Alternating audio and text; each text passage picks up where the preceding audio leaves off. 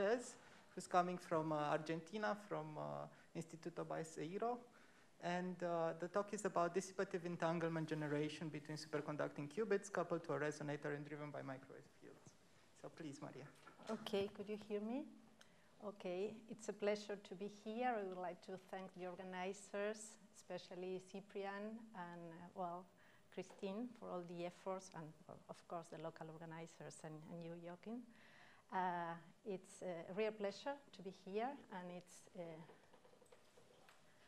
my first in-person talk after the pandemic, so I'm very happy to give it here. So I have something, okay. So what I'm going to tell you today is I'm going to present a new protocol to generate entanglement in circuit QED architectures. Mainly, I'm going to consider two qubits, which are coupled to a common mode of a resonator. And what we are going to use is two key ingredients. We are going to drive the qubits through the energy landscape and to use dissipation, mainly due to photon losses in the cavity in the resonator, in order to stabilize an entangled state, a bell state. So this is a work that has been done in collaboration mainly with my student, Sebastián Gallardo, and my long-standing collaborator, Daniel Dominguez. And along the years, we have been benefit from the collaboration with former PhD students and also with Leandro Tosi, who is in charge of the, experiments that we are going to carry on these devices. So, as I said, I'm going to start with, well, I don't know what's going on, sorry, but okay. I'm going to start with a brief introduction to superconducting qubits and circuit QED. I don't need to give so many introduction here to this audience. Then I'm going to mention some previous dissipative entanglement generation protocols tested previously in circuit QED architectures. And then I'm going to give you a brief introduction to Landau-Senour-Stueckelberg interferometry, which is the driving protocol that we are going to use to generate entanglement. And at the end, I'm going to to focus on the system under study, which is, as I say, two driven qubits coupled to a resonator that experience photon losses. And I present the protocol and the summary at the end. So, I don't need to say superconducting qubits are essentially no-linear, quantum resonators in which the two lowest levels conforms the qubit, okay? The no-linearity comes from just some junction, which behaves as a non-linear inductance. And of course, being a two-level system, there is a general Hamiltonian to describe these superconducting qubits in terms of, Pauli matrices. And in this case, what is called the tuning is an energy scale that will be externally controlled, depending on the type of superconducting qubits that we are taking into consideration. And the other energy scale is the gap, which is the energy separation between the two levels of the qubit at zero detuning. For example, in the case of the flux qubit, the tuning is proportionally to the difference between the external applied flux to the device and the half a flux quantum, and is also proportional to the supercurrent in such a way that if this external flux is lower or higher than the half a flux quantum, we can tune, for example, in a flux qubit, the clockwise or anti-clockwise supercurrents that consist on the two state of the superconducting computing basis. So, well, circuit QED, also I don't need to give some details, but for those of you who are not in the subject, I am essentially talking about resonators, planar resonators, that confine one or several modes of a quantized electromagnetic field. Typically, this is a central conductor that is sandwiched between two grounded planes, and the device can be designed in order to contain half over two mode of the electromagnetic field, and the typical operating frequencies are between 5 and 10 gigahertz. So what we are going to consider in these architectures is a system of two coupled qubits. The qubits are, indeed not coupled directly, but are coupled to the same mode of the resonator. And this is, essentially the typical architecture originally proposed in this former work of the Walraff group, in which we have the qubits, the two qubits coupled to a transmission line resonator. And also, along years, these architectures have been employed in several experiments.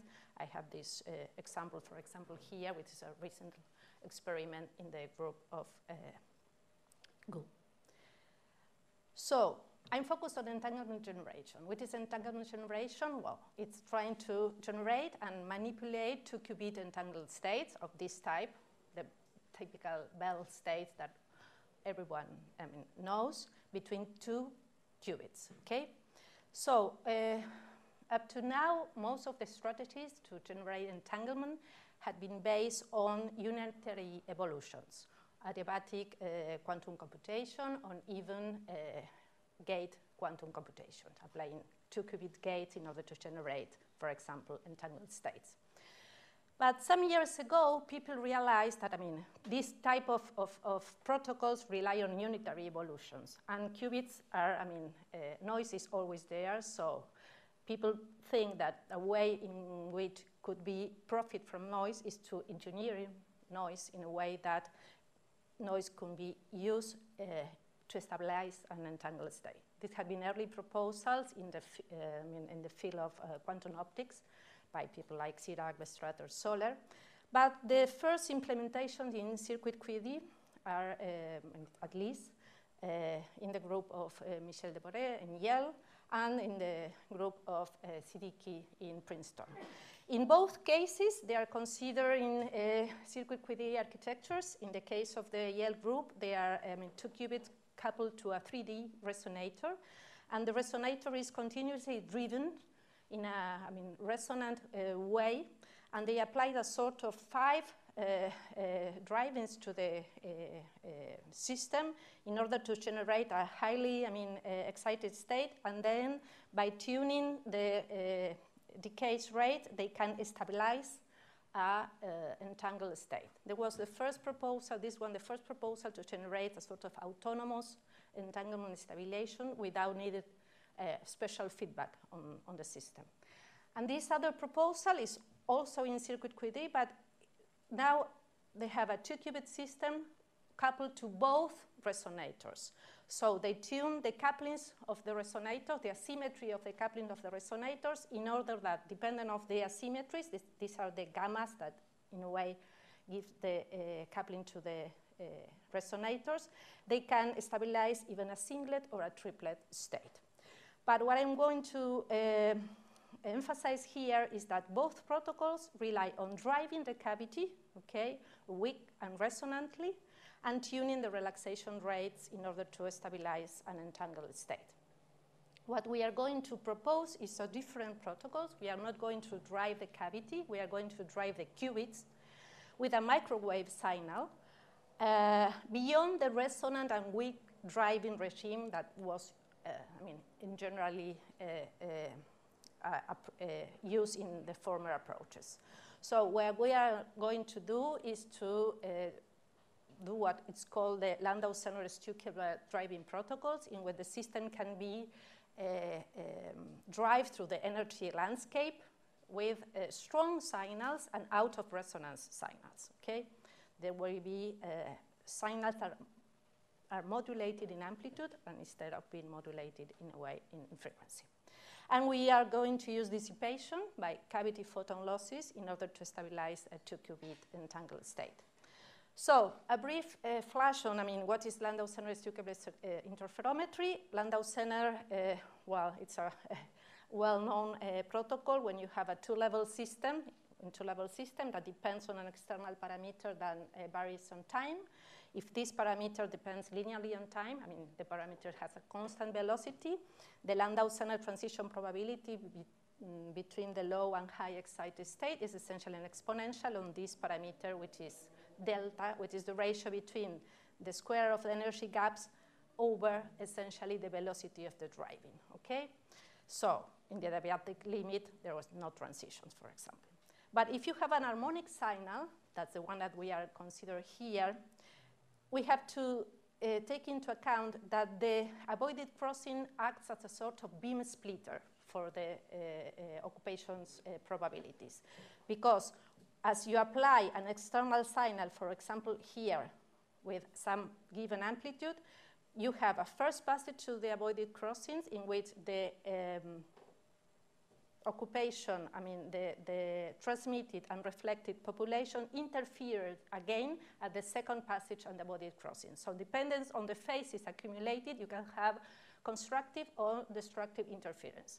So in the regime that we are exploring now, with what is called the fast driving regime, in which the velocity of the, I mean, essentially the amplitude times the frequency of the signal is much larger than the square of the gap, the constructive interference can be shown to be this equation here. These phases can be computed. These phases are the accumulated phases between the first and second passage through the avoided crossings, and the other is the phase between the second passage and the end of the protocol.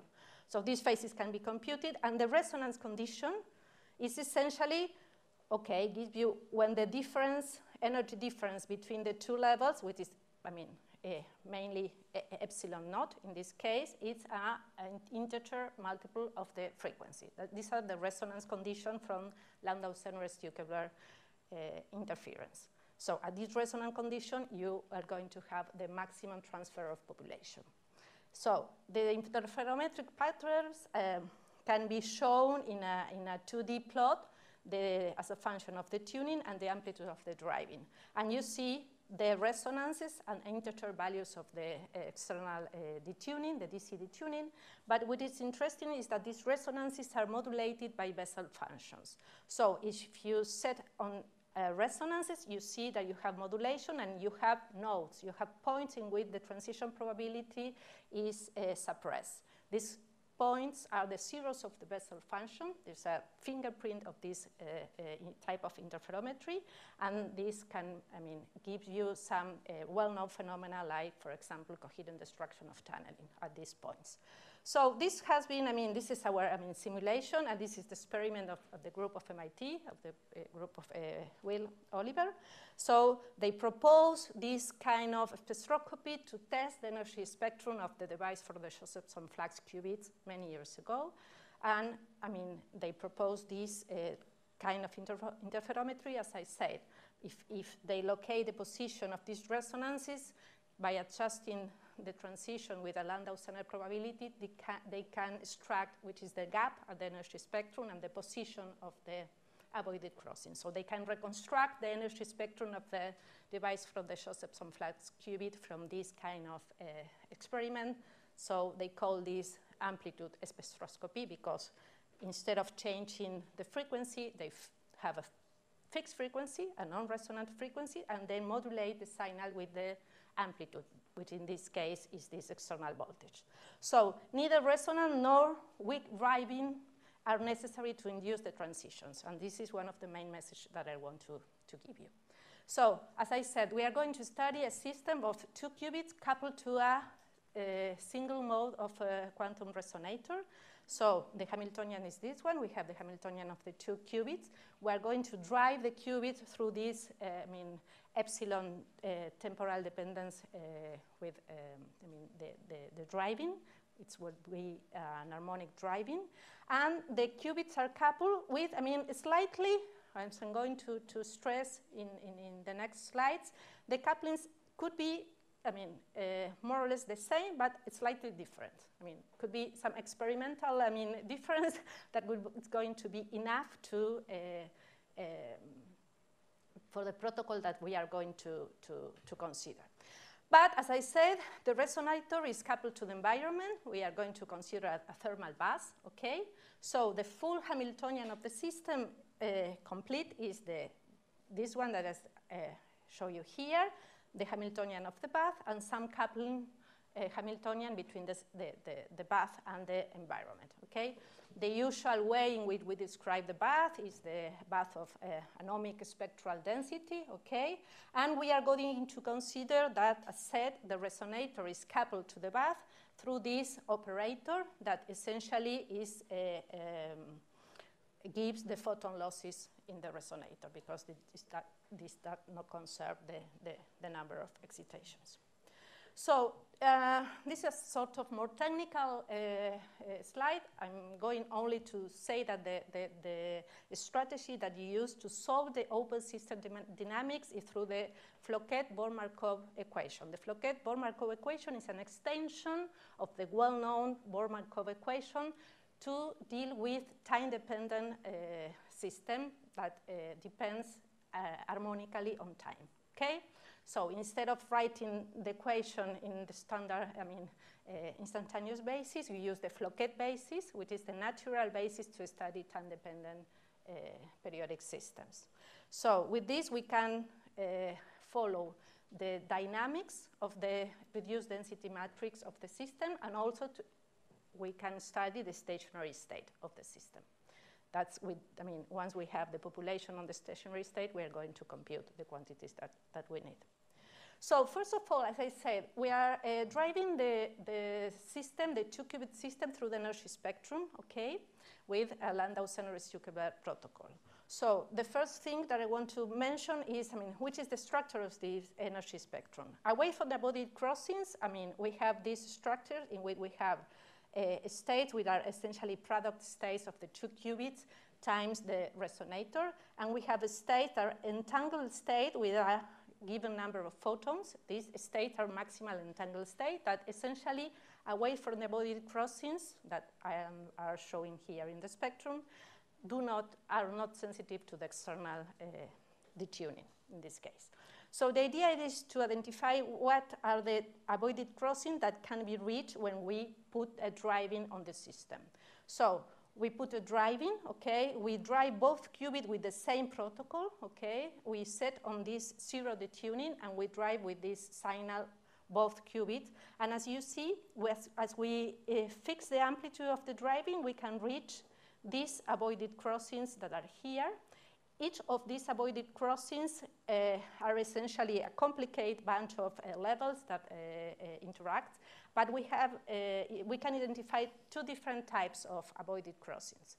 We have large gaps, which are these circles here, in which, these states are mixed, and they are mixing with an energy scale of the order of the number, goes to the square root of the number of photons in the resonator times the coupling to the resonator. And as I say, both coupling are more or less the same, so the energy scale is this one. But it's a large energy scale for these gaps.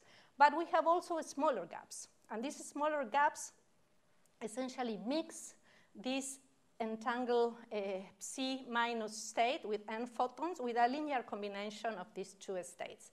And these smaller energy gaps are of the order of energy delta T, which is delta T, the difference in both detuning. So we have these 2 energy scales, and this is interesting because as we have these 2 energy scales, we are going to have different Landau-Zener type transitions through these avoided crossings. So the protocol is essentially the following. We are going to drive the system, okay, starting from this initial state. We are applying this signal. We are going to excite the system from a given initial state, which is a separable state, okay? We are going to populate this entangled state with 1 photon, and then by a mechanism of photon loss, okay, we are going to populate the 0 photons C minus state, a fully entangled 2-qubit state. But what is, relevant for this protocol is that, as I am going to show you, this state is not connected by Landau-Zener transitions to other states. Because if you manage to populate this state, but this state is going to be repopulated or depopulated by the driving, the protocol fails. So here I'm showing you the interferometric patterns for the 2 relevant transitions that we are going to consider. As I say, we drive the system from the initial state to the state which is psi minus with 1 photon. And this is the landscape of the resonance. We observe resonances and integer numbers of the frequency of the cavity. Now the frequency of the cavity, as I showed you, is the energy scale that separates this transition, because it's the separation between the flats levels. But so now the energy condition for the Landau-Zener-Stueckelberg resonances is this one. And the transitions has a width that is consistent with, I showed you before, the resonances are modulated by these Bessel functions, but now the energy scale is not the delta that I showed you before, is the delta G, which is the difference, the energy scale in the gaps, okay? This is essentially analogy with, for two-level Landau-Zener transition. But what is interesting here, that a curvature of the resonances of the order of this quantity, G1 times G2 over omega, is evident. And this curvature does not appear for two-level system. In two-level system, you have the spectroscopy, you have the flat resonances, at least modulated by the Bessel functions, but you don't have this curvature. And well, we have shown that this curvature is due because we have a complicated transition in which 4 levels are involved, and we can show explicitly that the curvature arises for the two-level complicated avoided crossing that we have in the gap. But what's interesting here is, along these resonances, you have the maximum transfer of population from the initial state to the state 1 psi minus. But on the other hand, what I'm showing you here on the right is the transition from the 0 psi minus, which is the state that I'm going to reach, to other states. And what's interesting is that we can select regions, wide regions in parameter space in which this transition is on resonances, but this transition is out of resonances. So if we play with the external parameters, we can populate this state, for example, in this region, and we stabilize the attained state because this state cannot transitionate to other states. So this is essentially the trick that we are going to use to select region in the plane amplitude and frequency of the resonator, where a unitary resonances to the state 1 psi minus is stimulated, but no unitary resonances involving 0 psi minus is so. So, only to flash, as I said, the curvature that we are observing here is due to an effective 4-level transitions. We can, formally describe this in terms of effective 2-qubit Hamiltonians, 2-qubit coupled qubits Hamiltonians. I'm not going to get into the detail, but it's interesting that depending on the kind of transition that we want to study, we have to span the the Hilbert space for this effective Hamiltonian between different states. But in both cases, for both transitions, we obtain, on one case, effective Hamiltonian for a 2 coupled qubits, but coupled by an energy scale, which is the energy scale, the frequency of the resonator, okay? And on the other side, we have a coupled qubit coupled not through the linear, I mean linear because we are coupling through sigma z, which sigma z is the driving, operator. And in this case, they are coupling transversally. So this kind of Hamiltonians we have been studying a lot during, the last couple of years to actually generate entanglement in between 2 qubits, but not in circuit QED architectures. And what is interesting is with these 2 effective Hamiltonians, we reproduce mainly the exact simulations, numerical simulations from the resonance pattern. So, as I said, the dissipative dynamics is, is the essential key ingredient to stabilize entanglement, okay? So, the protocol, as I said, we promote a transition by driving from the initial state to the 1 psi minus state, and then by photon losses, the state decays, 1 photon is lost, and the state stabilizes in this fully entangled state in which, as far as the driving is applied, this state is perfectly stable. So this is, on the left, the steady state occupation of this entangled state. I mean, we compute the steady state density matrix. We can compute the population. I can compute the steady state occupation. And as I show you, this is a map of the steady state population. You see that it reached values close to 1, okay, in this parameter region, as I mentioned before, when we stimulate resonances to the 1 psi minus state. And as a measure of entanglement, you use the concurrence. I'm not going to give you the formal, I mean, for those we are not in the quantum information community, but essentially it's a measure of entanglement that gives you 1 when the state is fully entangled and 0 with the state are separable. So there is a perfect correlation. We generate entanglement, fully entangled state. That is, I mean, essentially this gives you essentially these two curves the same information, a fully entangled state of fully concurrence equal to 1. So the protocol that we have proposed enables the generation of an entangled Bell state. Well, the temporal dynamics is in a way cumbersome, but it's interesting to see that if we start with an initial state, okay, we see that at the end, the state with 0 photons and maximal Bell entangled state is fully populated, okay? And also it's interesting in the temporal dynamic that we see two type of oscillations. We have fast oscillations that are related to the time scale of the gap, I mean, that we have for these oscillations between up and down states, okay, that are oscillations that are of the order of 10, I mean, and the period is 10 times the period of the driving, okay? So you see this fast oscillation. And also the state 1 psi minus, okay, is stimulated on time scale, which are the order of the inverse of the energy scale for the gaps, which is delta G, which is a much, much lower energy scale, so the period is much larger, okay? You see the different time scales in these time dynamics. But I mean, at the end, we managed to populate, okay, the entangled state with population 1.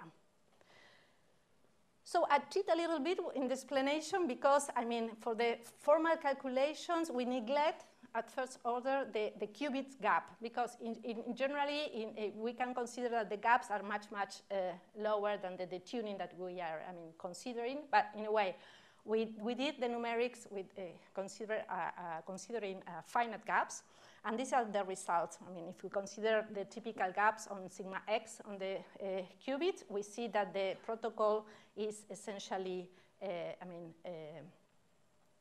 robust against the change in the qubit gap when the gap is on sigma x. Remember that we are coupling the qubit through sigma x, okay?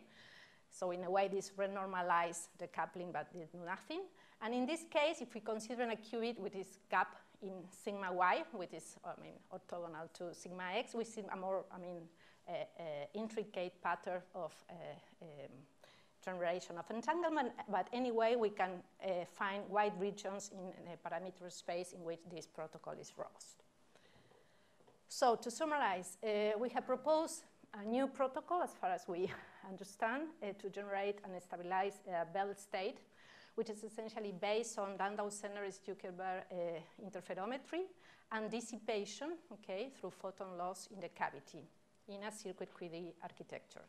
So the qubits are driven with microwaves, not resonant, and beyond the with driving regime explored in previous protocols.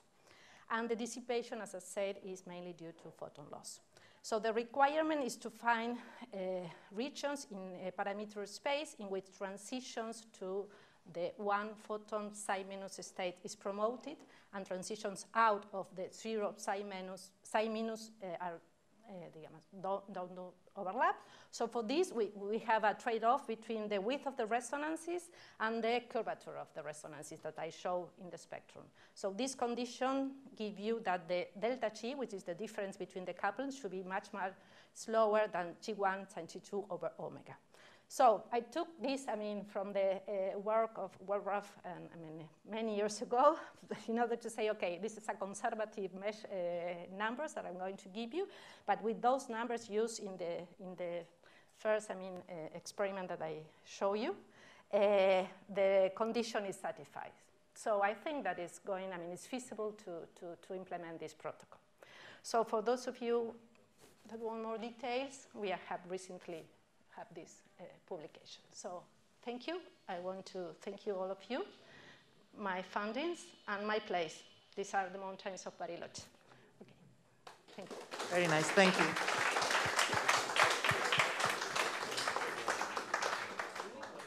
Thank you, Maria. So the floor is open for questions.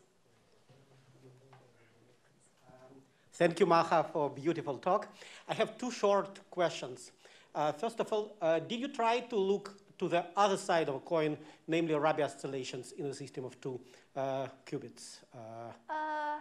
No, because we are pursuing this. Stukelberg interferometry, trying to go away from the resonant condition. Okay, but we can do it. It's a different strategy. I will explain you in the coffee break why it's interesting. Of course. And the second question: did you try to look in your system of two qubits from the point of view of group theory? Because it's a SO4 group, which is very yeah. It has a beautiful, this is a dynamical group, it's semi-simple, it has a hidden constant of motion, which say... Okay. We didn't, I have a look at your paper, so you are going to explain to me what I'm going to do with the group theory. Because, we had 3 and 4 levels avoided crossings, but the structure of the crossings is, a little bit cumbersome, so we cannot, classify this kind of crossing, but it could be interesting to see what is the effective transitions, at least analytically, between these levels. Yeah.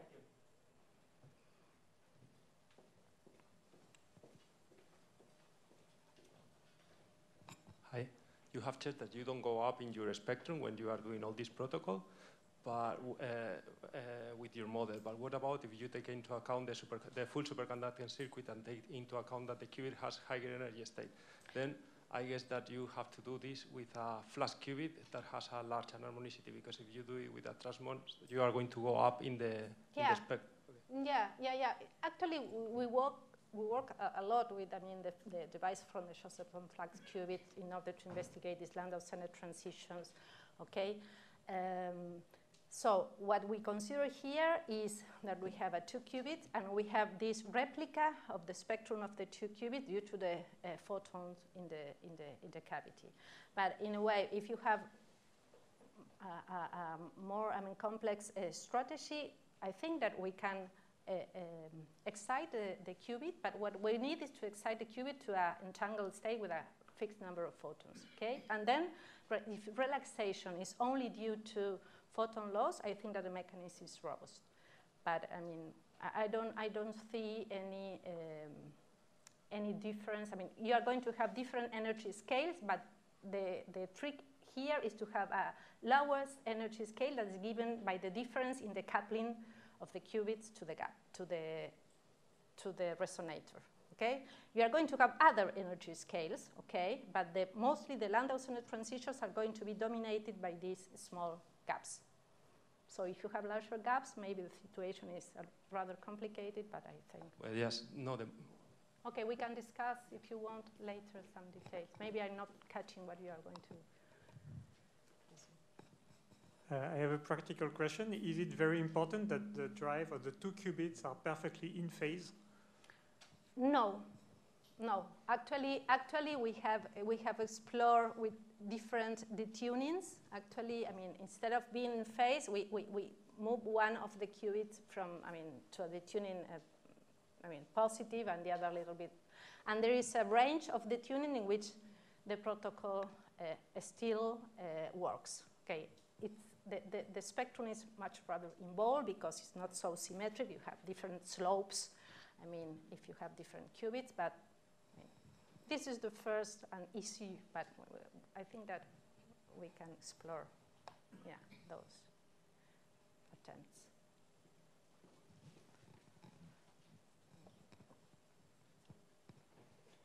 All right, if there are no more questions, then let's thank Maria again.